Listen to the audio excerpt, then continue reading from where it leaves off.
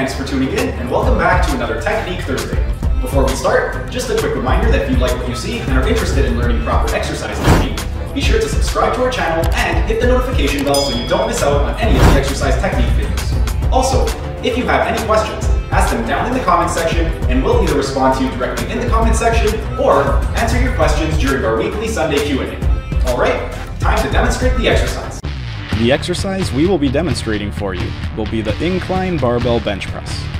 To perform the Incline Barbell Bench Press, check the height of the seat to ensure that your thighs are approximately parallel to the floor with your feet flat, and adjust the bench so that when you are laying on the bench, your eyes are directly below the racked bar.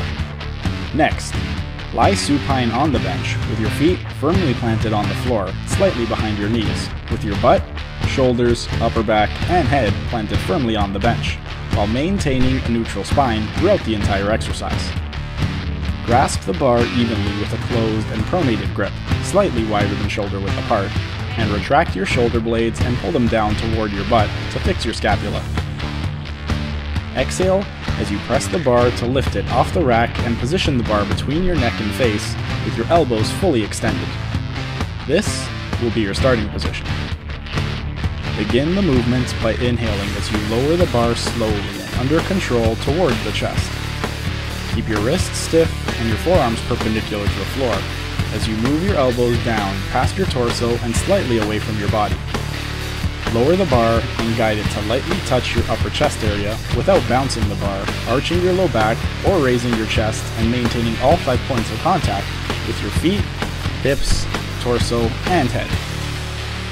Exhale as you press the bar up and slightly backward to the starting position, while keeping your head, upper back, and hips on the bench and feet on the floor, and maintaining a neutral spine. Keep your wrists stiff and your forearms perpendicular to the floor and parallel to each other. Continue pressing the bar up until your elbows are fully extended but not forcefully locked. Repeat these steps for the prescribed number of repetitions, then place the bar back onto the rack, keeping your grip on the bar until both ends are secure and motionless on the supporting pins. Regarding tempo, there will be 4 numbers which will determine the speed of the movement. The first number is going to be the eccentric portion, or the lowering phase of the movement.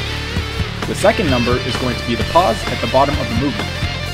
The third number is going to be the concentric portion, or the lifting phase of the movement.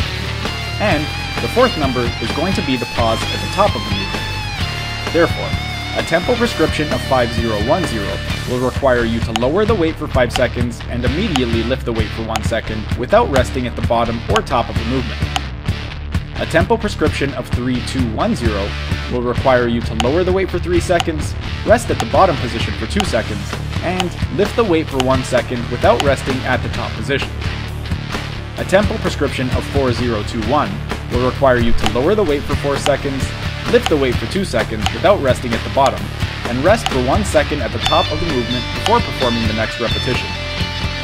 A tempo prescription of 2121 will require you to lower the weight for 2 seconds, rest at the bottom position for 1 second, lift the weight for 2 seconds, and rest at the top position for 1 second before performing the next repetition. That's it for today's video.